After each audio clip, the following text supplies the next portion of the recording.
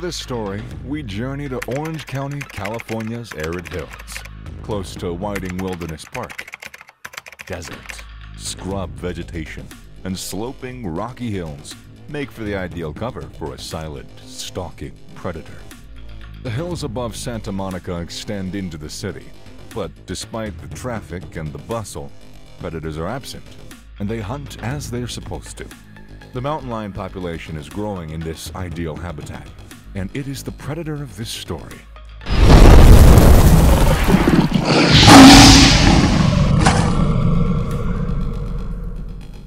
Mountain biker Mark Reynolds, 35, enjoys spending his free time competing on the trails of Whiting Wilderness Park with his pals.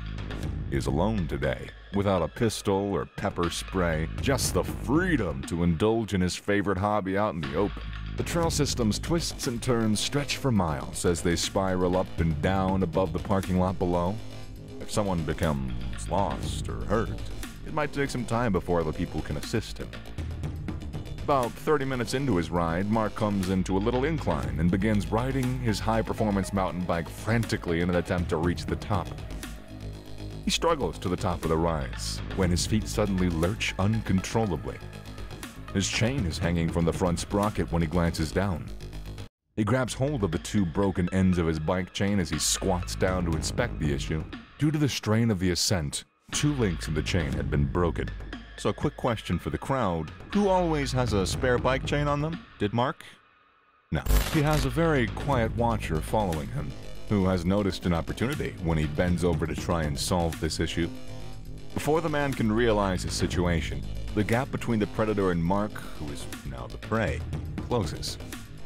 Mark might have caught a glimpse out of a blur in the corner of his eye before being knocked to the ground by a 110-pound male cougar's 35-mile-per-hour hit. Mountain lions, or cougars, target two important regions when they attack. Either they clamp onto their victim's neck and shatter it, cutting off the blood and the air supply, or they use their rear legs to claw crucial areas while using their front claws to pierce the skin and grab their prey by the paws. This mountain lion did the first thing. He chewed at Mark's neck and face while his claws were lodged into his shoulders, disemboweling him in the process. The hungry, developing lion bit into Mark's flesh and struggled to drag him several yards off the trail and into the bush. He eats some of Mark's carcass before lying down for the afternoon to rest and digest. Only Mark's mountain bike is left lying on the side along the trail.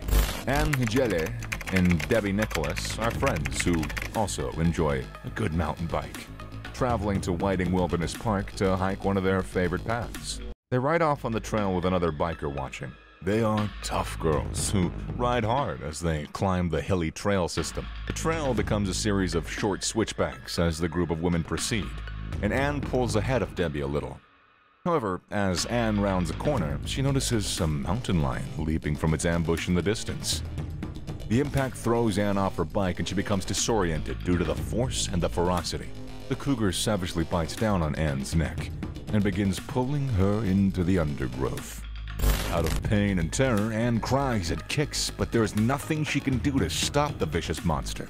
Debbie hears Anne screaming as she turns the corner. She rushes to her friend's side while being unsure of what's happening. "I'm gonna die," Annie screams, and Debbie hears her. "I'm gonna die," she repeatedly shouted, and Debbie witnessed a large mountain lion grabbing her friend by the throat, scared. In reaction, Debbie cries, "I'm not going to let you die," and grabs a hold of Anne's feet as she begins to pull against the lion. Debbie loses more ground for a few minutes as she gains this strange tug of war, but she's still astounded by the might of this enormous cat. The young man, Nils Magnusson, who had been observing the lone bikers in the trail, now hears Anne's calls for aid and pedals over. In a desperate attempt to frighten the predator, he throws Anne's bike in the direction of the cougar. Debbie orders Nils to throw rocks at the mountain lion, and he does so right away. The cougar flees the onslaught as enigmatically as he arrived, after being pelted with rocks. When Nils and Debbie start attempting to help Annie climb the slope to the trail, they notice that one of her cheeks was torn from her face and hanging down. The lion biting her neck and carrying her while limping had almost suffocated her to death. Paramedics are called by Nils, and they show up in about 20 minutes. A sheriff's helicopter from Orange County is hovering nearby as the paramedics attempt to save Anne's life. Paramedics gestured them away since the backwash from the helicopter was blowing dust and debris all over the rescue area. They had no idea that the lion was hiding not very far away, observing the rescue, and would not move even when the chopper came extremely close to it, trying to scare it away. At that point, the helicopter's passengers discovered Mark's body buried in the undergrowth. Anne was transported up the hill to the chopper and transferred to the Mission Hospital for surgery that would save her life. Her left cheek was practically pulled off of her face, among other injuries. She now has more than 20 wounds around her voice box and her neck. The lion attempted to break her neck by biting on the back of the neck, causing a significant wound. Her face was held together by 200 stitches and the reattachment of the muscles and the nerves that regulate it. The young, healthy mountain lion that attacked Mark and Anne had an average body weight and was rabies-free. Authorities found the lion had eaten human tissues from Mark, including skin, liver, lung tissue, and when they performed an autopsy on the animal. According to experts, California is home to between 4,000 and 6,000 mountain lions, with more than 6 in the Whiting Ranch Park alone. The first mountain lion fatality in Orange County was Mark Reynolds. According to biologists, mountain lion assaults, they're uncommon. Standing upright and being in a group are 2 habits that might prevent the attack, though. According to California data, there have been 21 mountain lion attacks on people since 1890, but the number is on the rise since 19 of them have happened since 1986. Mark's death was the first since 1994, and the 6th fatal mauling of a human by a mountain lion in California. Deputies claim to have shot and killed the 110-pound mountain lion that had been attacking people after the event. They were not taking any risks the next day. According to Jim Amormino, a spokesman for the Orange County Sheriff's Office, they will currently shoot any mountain lions they come across close to the trail. A 70-pound female lion was killed by a car 4 miles later the same night, but authorities don't think that animal is responsible for the attacks.